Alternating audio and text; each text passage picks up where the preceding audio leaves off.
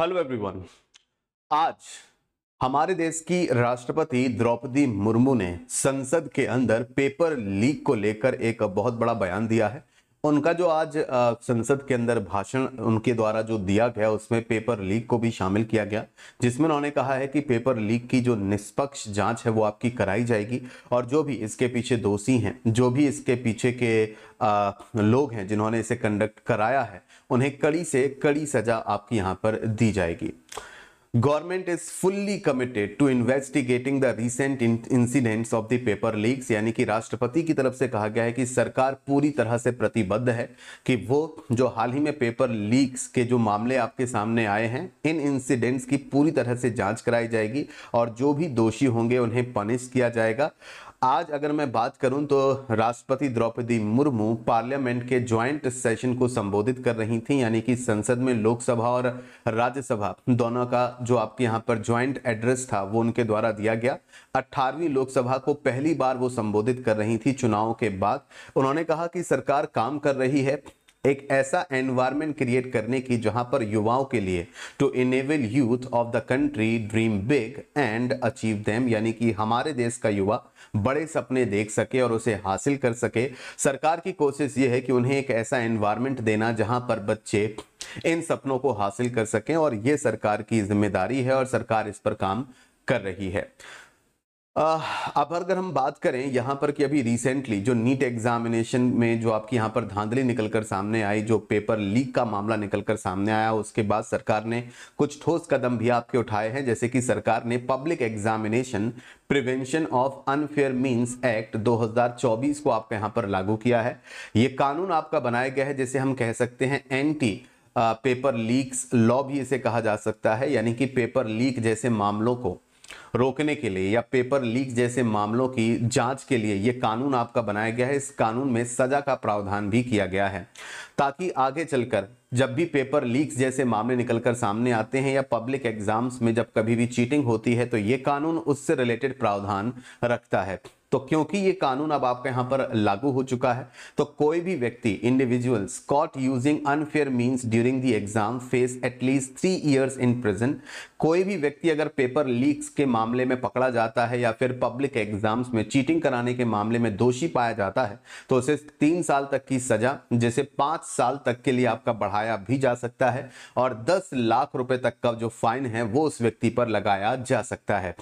अगर 10 लाख रुपए का फाइन वो व्यक्ति नहीं भरता है तो उसकी जो जेल की कारावास की सजा है उसे आगे भी बढ़ाया जा सकता है क्योंकि उसने फाइन पे नहीं किया। इसके अलावा जो टेस्टिंग एजेंसीज हैं या फिर जो सर्विस प्रोवाइडर्स हैं जो एग्जाम कंडक्ट कराते हैं, आपने भी एग्जाम का फॉर्म फिल किया होगा और आप किसी पर्टिकुलर एग्जाम सेंटर में गए होंगे। उस एग्जाम सेंटर की बात यहां पर हो रही है कि जो भी एजेंसियां हैं, जो भी सर्विस प्रोवाइडर्स हैं जो एग्जाम कंडक्ट कराते हैं, अगर वो इस मामले में लिप्त पाए जाते हैं, शामिल पाए जाते हैं तो उन्हें 1 करोड़ रुपए तक का फाइन यहां पर देना होगा। Additionally they may be board from conducted any public exams for the 4 years. इसके अलावा फाइन तो उनको देना ही पड़ेगा और अगले 4 सालों तक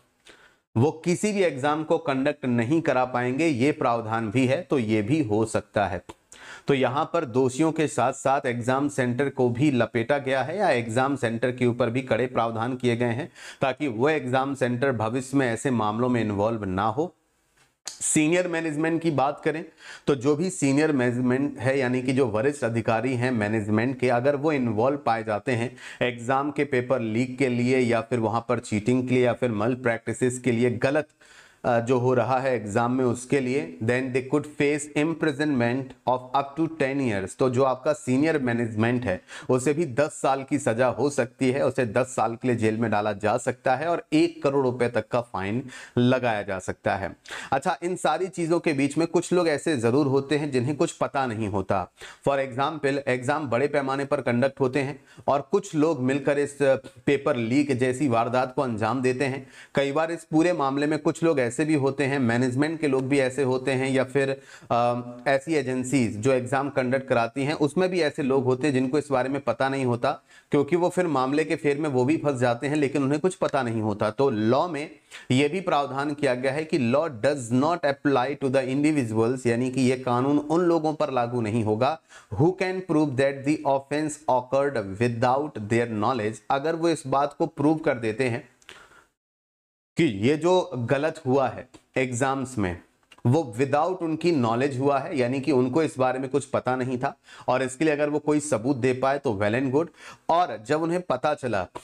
तो उन्होंने इसे रोकने की पूरी कोशिश की। तो अगर ये वो प्रूव कर देते हैं कि उन्हें कुछ पता नहीं था, या जब उन्हें पता चला तो उन्होंने इस गलत काम को रोकने की पूरा प्रयास किया, पेपर लीक को रोकने की कोशिश की, पेपर में चीटिंग जो आपकी हो रही थी जब उनकी नॉलेज में आया उन्होंने तुरंत उसे रोकने के प्रयास किए, अगर वो ये अदालत में प्रूव कर पाते हैं तो उन्हें कोई सजा नहीं मिलेगी, वो सजा से बाहर रहेंगे। तो यहां पर ऐसे लोगों को मोटिवेशन मिलेगा जो ऐसे कामों को रोकने के लिए काम करते हैं, या जो लोग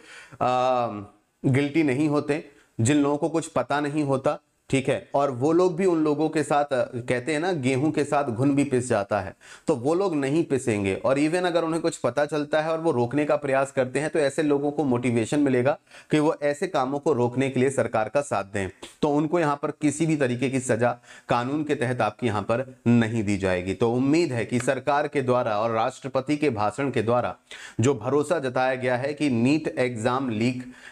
एग्जाम के जो पेपर लीक आपका यहाँ पर हुआ है उसके दोषियों को सजा मिलेगी, और भविष्य में किसी पब्लिक एग्जाम में जो पेपर लीक है वो चीजें नहीं होंगी, जिससे बच्चों का जो भविष्य है वो सुरक्षित रहेगा। आप अपना भविष्य और बेहतर बना सकते हैं एम्बाइब के साथ मिलकर। एम्बाइब एप्लीकेशन को आप डाउनलोड कर सकते हैं और एम्बाइब सिंपल को सब्सक्राइब कर सकते हैं। एम्बाइब सिंपल को सब्सक्राइब करने के 3 तरीके हैं, जहां पर आप 1 ईयर सब्सक्रिप्शन ले सकते हैं, 3 मंथ सब्सक्रिप्शन ले सकते हैं, 1 मंथ सब्सक्रिप्शन ले सकते हैं, और यहां पर आप सभी एग्जामिनेशंस को अवेल कर सकते हैं एक सिंगल सब्सक्रिप्शन पर, ठीक है। तो यहां पर अभी आपके लिए ऑफर यह है कि आप समर 25 कोड आप यहां पर यूज कर सकते हैं। समर 25 कोड यूज करने पर आपको 1 ईयर के सब्सक्रिप्शन पर 25% का डिस्काउंट मिल जाएगा, और दूसरा कोड आपका यहां पर जो बनता है वो है आपका अचीव 15 कोड। तो अचीव 15 कोड यूज करने पर आपको 3 महीने के एम्बाइब सिंपल के सब्सक्रिप्शन पर आपको 15% का डिस्काउंट मिल जाएगा। तो आप एम्बाइब सिंपल को सब्सक्राइब कर सकते हैं, जिससे आप bank, insurance, SSC, defence, NEET,